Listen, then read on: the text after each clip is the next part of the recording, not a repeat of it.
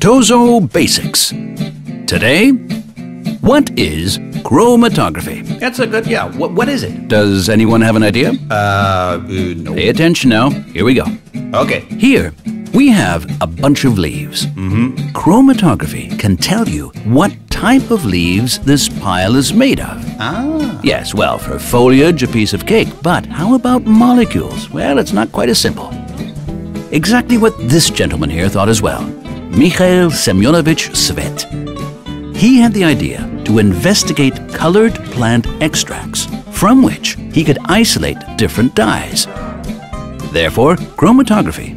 To put it plainly, writing with colors. Ah. But how does it work? Look here. Here we go. Okay. So. Try to imagine a raging river. Okay. It transports quite a lot of flotsam and jetsam. That's sand, small stones, large stones. Now, the speed of the flotsam depends decisively on one factor. Which factor? What is it? Yes. The nature of the riverbed. Ah. Depending on the surface, the friction of the flotsam changes, and thus, the speed of transport is affected. You can guess what happens.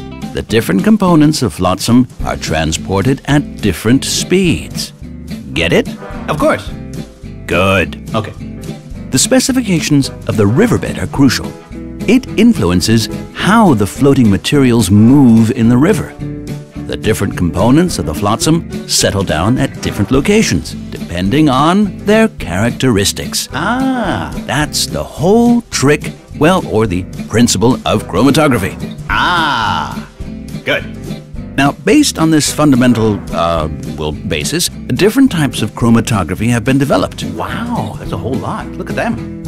Our riverbed, that is the surface on which the floating debris sticks to, is made up in most processes of small spheres or beads. Oh, okay.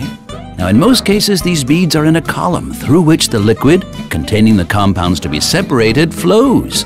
That's awesome.